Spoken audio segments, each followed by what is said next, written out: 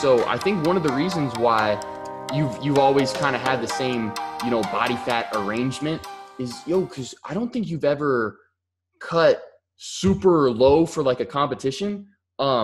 See, what happened to me was when I did my competition and I got super low body fat, and obviously like, my hormones are fucked up, man. Like I almost regret doing the competition because it killed my testosterone. Like I could feel it. I never got it like tested or anything. I'm not 100% sure, but I could feel it. Like it fucked up my testosterone and my metabolism and everything.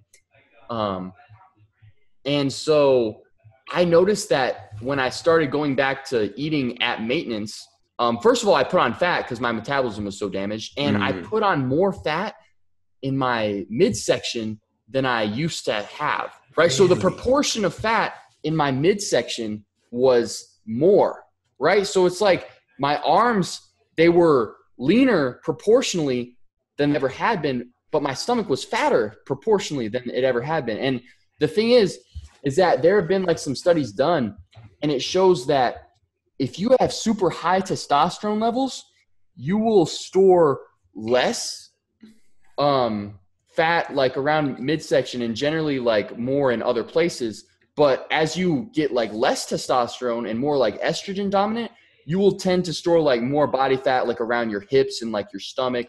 Oh, like, that makes sense because women naturally store more. They have more fat cells in those areas.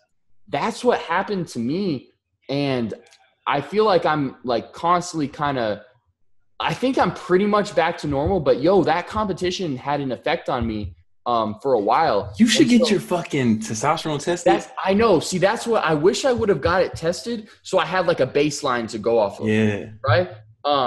Get it tested now, and then like really like deliberately like do things to try to increase it. Yeah, man. I think I should. And again, I think it's way better now. Like I think I'm pretty much back to normal, but I have been cutting like in a deficit, like not such a crazy deficit like I was for my competition, but to stay lean for the past year, I have been in a deficit or maintenance. I've never really gone above. So my testosterone might be slightly lower.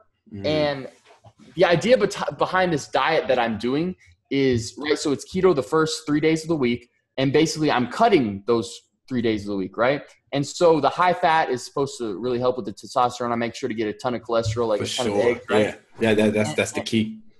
And then, but I'm still getting like in the end of the week, I'm getting in that surplus, right? So it should kind of reset the leptin levels. There's a book that you should check out, man. I think it's called the Metabolic Diet or the Anabolic Diet. It's like it's that similar protocol, yeah. Yeah, and it's, I think hopefully like the constant cutting and bulking, it'll help with like the nutrient partitioning, right? So basically, hopefully as my testosterone increases, right, and every week I'm going to be burning a little body fat and then putting some on, hopefully it kind of changes the location, right? It kind of moves more away from the stomach like it used to. Because of your hormones are changing. Right, and because I'm giving it, so say someone is on a 6-month bulk, right? Their body fat isn't going to be able to change locations, right? Because they're never in a deficit. They're never really having time to burn the body fat, so it can't really change locations, right? But if I'm doing keto and at a deficit every single week, it'll kind of give it the chance to do that.